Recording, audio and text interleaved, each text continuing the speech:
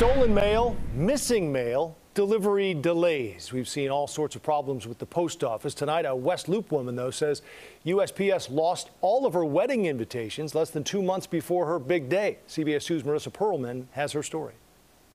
So we're so excited. Lauren Newhouse and her fiance Michael Shook are counting down the minutes until their big day. It's in May and just getting more excited by the day. Their love story spelled out in ink on custom-made wedding invitations. We met in Detroit at this little dive bar. Thursday night, the couple ceremoniously shipped them off to their friends and family at the after-hours USPS drop box near their home.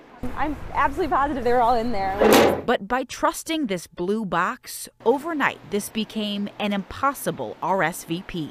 My fiance jokes that these invitations are absolutely cursed. Early the next morning, Newhouse, a resident at UIC, started getting messages on social media. And it was all people who had found our wedding invitations kind of strewn across West Loop. Others showed up at their front door, all with wet, ragged envelopes in hand. I mean, your heart just sinks.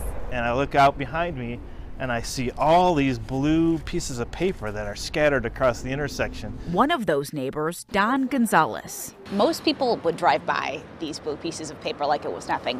What made you stop? As soon as I saw the stamps on it, I realized they were probably wedding invitations. Gonzalez, too, who's planning his own wedding, noticed the love stamp and called on his daughter Quinn to help him track down the bride. I know what she's going through a little bit. Thank you.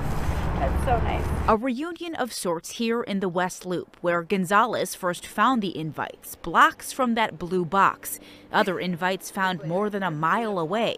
How they got here, still a mystery. I know that wedding invitations don't sound like a huge deal, and you know, they probably aren't, but we did put a lot of money and a lot of time into them. Newhouse now down thousands of dollars and dealing with a tight deadline with just a few weeks to go until her wedding.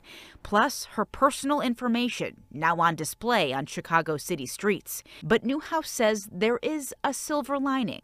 Folks helping her track down her something blue. It doesn't feel good to have your personal information out there, but to know that our neighbors here are so tight-knit and so awesome to try to help us through and at least figure out what happened felt good. Reporting in the West Loop, Marissa Perlman, CBS 2 News.